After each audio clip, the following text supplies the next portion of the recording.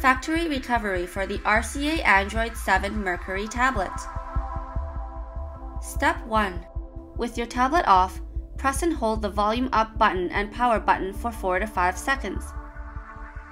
After releasing both buttons at the same time, you should see the RCA splash screen with Nipper and Chipper, followed by the Android bot on his back with the caution symbol above him. Step 2. While pressing and holding down the power button, press the volume up button once. A new screen will appear, asking you to use your volume up and down keys to move and the power button to select. Step 3. Use the volume down button to highlight wipe data or factory reset. Once highlighted, select using the power button.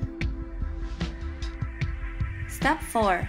A new screen will appear, asking you to confirm your selection.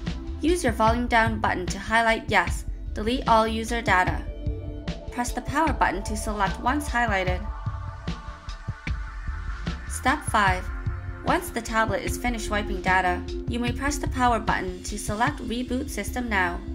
This will restart your tablet. Step 6.